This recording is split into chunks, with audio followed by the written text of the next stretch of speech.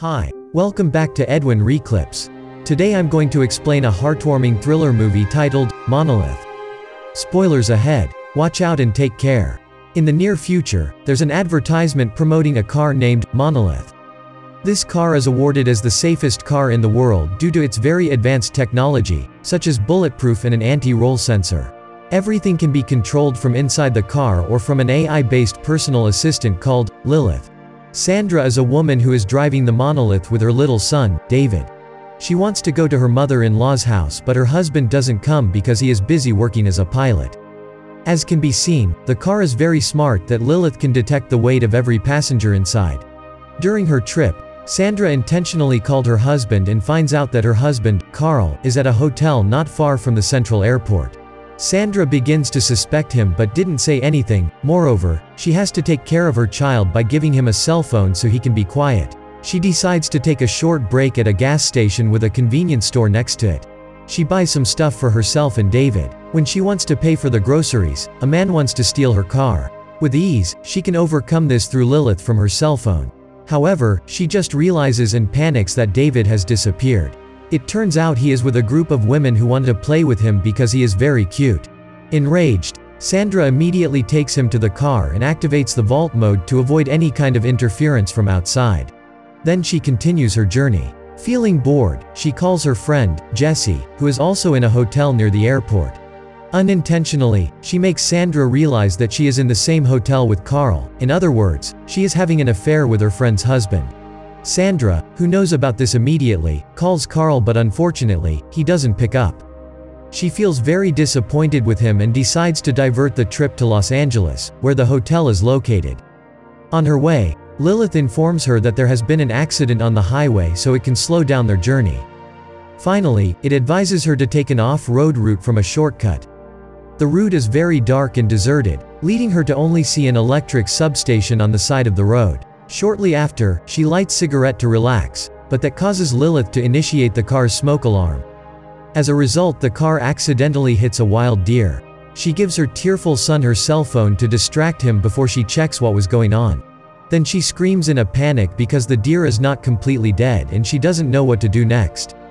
While she is outside the car, David is playing with the app for Monolith, which has been installed on Sandra's phone. Accidentally activates the vault mode, locks and seals the whole car completely, and prevents Sandra from entering.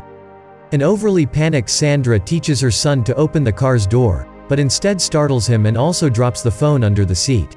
She starts looking for different ways to open the car, so even tries to break the window using a stone, but still, her effort remains in vain.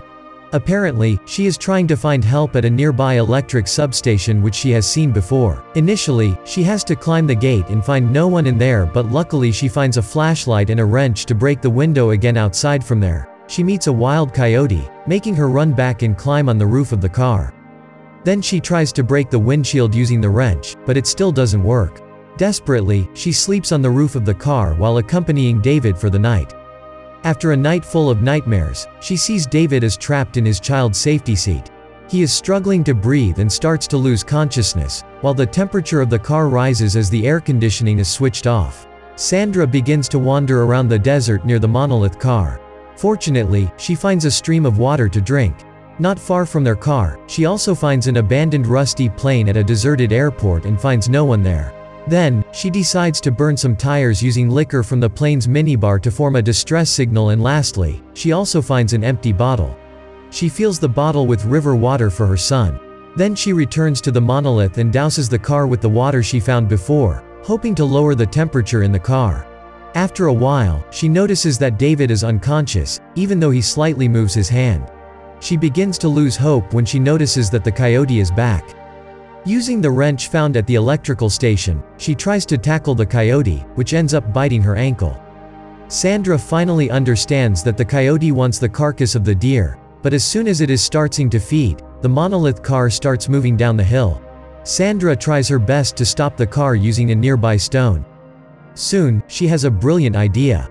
First, she intimidates the coyote, making it run away. Then she decides to push the car further away from the hill, using the wrench to break the stone. The Monolith, with David in it, falls off the hill as the technology detects the gravitational pressure at that position, making it lands perfectly. With that idea, the door is eventually opened and allows Sandra to recover the poor David, apparently dying. At the same time, the stunning Monolith automatically activates the system so it can be used as before. Sandra reluctantly relies on Lilith to get out from the hole they seem to be in, opting for off-road mode and freeing herself and her son. Arriving in a hospital, she sees David awakes. For the first time, little David calls Sir, Mom, because during the movie he always called her, Sandra. Subscribe for more videos like this, turn on notification, and leave a like to help the channel out. Thank you for watching.